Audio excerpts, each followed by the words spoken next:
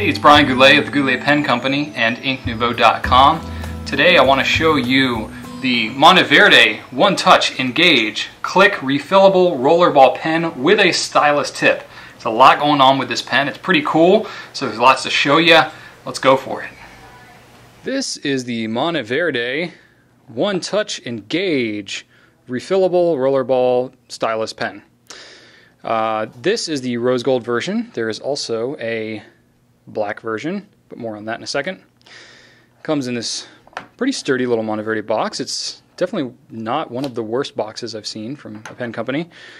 It's got a warning in here. Important warning, your pen contains liquid ink which can stain if you fail to retract the point before placing your pen in a pocket. Not your pocket, just a pocket. Monteverde cannot be responsible for accidental damage to clothing.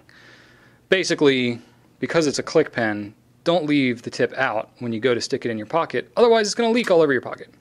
That's what that warning is saying. Inside the box, we have a box with, it's not full of cartridges, but it's got a couple. It's got a little sampling, so it's got one of each, black and blue, I'm assuming, by the end of the cap thing there. I dropped it on the floor, I'll pick that up in a second. It's also got this ink cartridge and adapter. So it's got an extra cartridge in here, and the adapter part is this little plastic piece. It's basically just a filler because if you're using a cartridge inside the pen, the click won't engage, pun intended, unless it has that adapter on the back of it. So basically this pen is it's carbon fiber. It's true woven carbon fiber. They do it themselves with lacquer or some kind of glossy coating on top of it. This is the rose gold accent version, which is identical to the black version in size and dimensions and weight and everything. It's just the accent of the clip and the front section here that makes the difference between the two. Notable things about this pen: it is pretty long. I've got very, very large hands, but you can see it's a pretty good size pen. But the reason is because it has this entire unit inside. You unscrew the front section like this, and it reveals this little springy thing. You can pull the spring off, and it's got this whole guts section in here. It's got a refillable rollerball tip, which these are replaceable, and they're available separately from the pen. So if for some reason you drop it or damage it or something like that, it doesn't work right anymore, you can replace just the tip and still keep using the pen. It uses a standard international converter that is threaded, so that's nice because it stays locked into the tip there. Regular standard international converter, so you can use a non-threaded one. The threaded one will help keep it in locked a little bit better though. The way that this pen fills, it fills like a regular fountain pen. If you look up here, it's got this little hole right there. Do you see it there? I'm trying to catch it in the light. There it is. Right there. It's right where the tip kind of steps down right here. That's the filler hole. So when you're filling the pen, you need to make sure that basically as long as you immerse the entire black tip section here, you're going to be okay in terms of filling it. And it's going to fill just like any other fountain pen, which I'll show you in just a second. The only thing is when you're flushing this pen out, it does flush and clean like a normal fountain pen, but it may take a few extra turns of the converter to get that ball part flushed out, because a lot of the water is going to want to come out of this filler hole when you're flushing it. So just be aware of that. Okay, so the converter here is if you want to use bottled ink, and if you are using a cartridge, which is a standard international short cartridge, that would take place of the converter there, and you can see how the two look just about identical there. So that's that. I'm going to reassemble this pen. I actually have the black one inked up here already, but I'll go ahead and show you how that all works. Got a bottle of Noodler's black here. So when you go to fill this thing, you're pulling the nib unit out here. Take the spring off. That'll make your life a little bit easier. And you'll want to immerse at least the black section. You can go further, it's not going to hurt anything, but you at least need to go in there to get that filler hole all the way down in there. Okay, stick it down in. You're probably not going to be able to see me filling much because I need to get a new bottle, but you just untwist the converter And there you go. Ink is drawn up into the pen. Voila. And I need to get a paper towel. Hang on. Okie doke. I always forget the paper towel.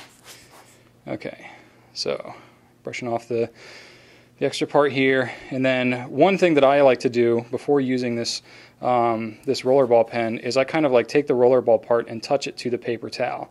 That just kind of draws the ink down through the rollerball.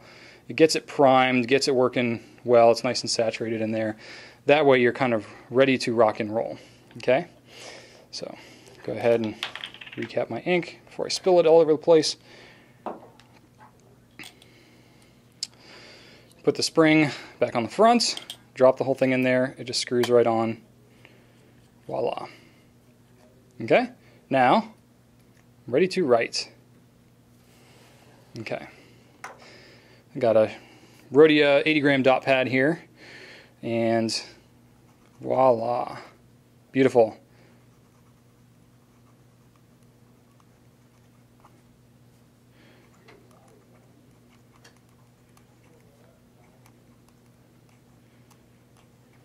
Now, there's only one size of rollerball tip. I don't know any refillable rollerball pen that actually offers a variation of tip sizes. So I wanted to give you a comparison with some of the other two that I have in my possession here. One of which is the Noodler's Nib Creeper refillable rollerball pen. Unfortunately, I don't have my cap, but I have the body section of the pen. You may recognize it. This is Noodler's.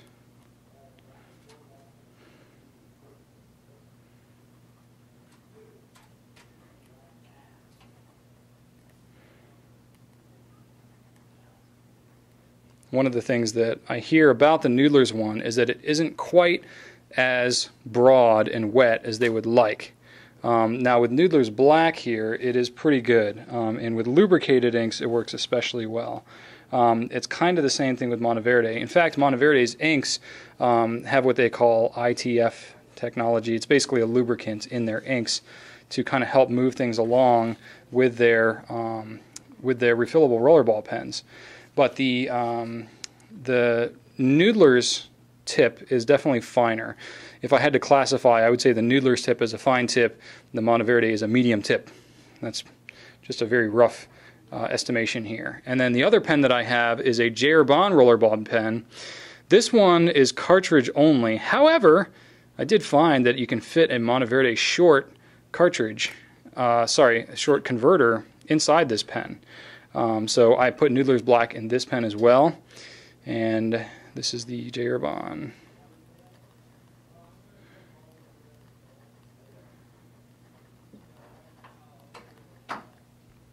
And the Herbin is as fine, if not maybe a little finer, than the Noodler's one.